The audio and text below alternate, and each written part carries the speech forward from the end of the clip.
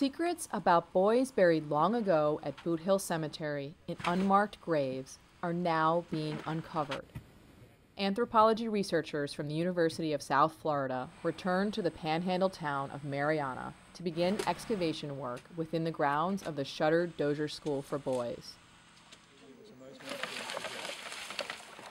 The research effort is a culmination of nearly 2 years of fieldwork and investigative methods, including GPR data analysis, allowing them to see below the surface.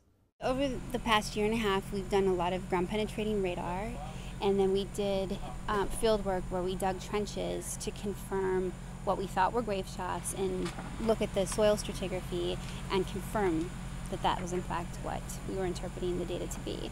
And it was to some of those locations that we went back this time and began this work. USF graduate students trained in archaeology and forensic anthropology worked tediously lifting, sifting, and carving the layers of soil to uncover the human remains. We used hand excavation, we used picks and shovels, and we removed the topsoil, and then we're able to identify dark stains in the soil that indicated the burial shafts that were dug many, many years ago. We then switched to smaller tools, hand tools, to go more carefully down the soil until we reached the level of what was previously the coffin. So far we've uncovered 2 burials, and each one contains a child. They seem to be relatively close in age, about 10 to 13 years old. One might be slightly younger than that, slightly on the younger side.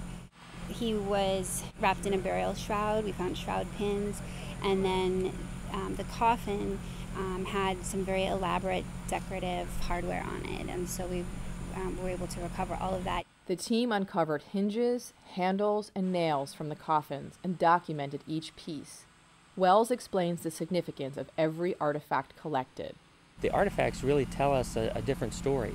By looking at the style and design of the different handles, of the different kinds of nails, and other things that we found, we're able to date the construction of the coffin and narrow down the pool of possibilities of who this could be.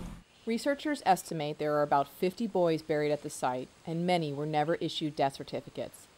Every bit of evidence that the team can gather to pinpoint the timeline and to make identifications is crucial. Students carefully took measurements, mapping the site and taking photographs. They use a method called block excavation, blocking out sections of human remains that are still intact in the soil, lifting them all out together with the soil. The team will bring the remains back to the anthropology labs at USF.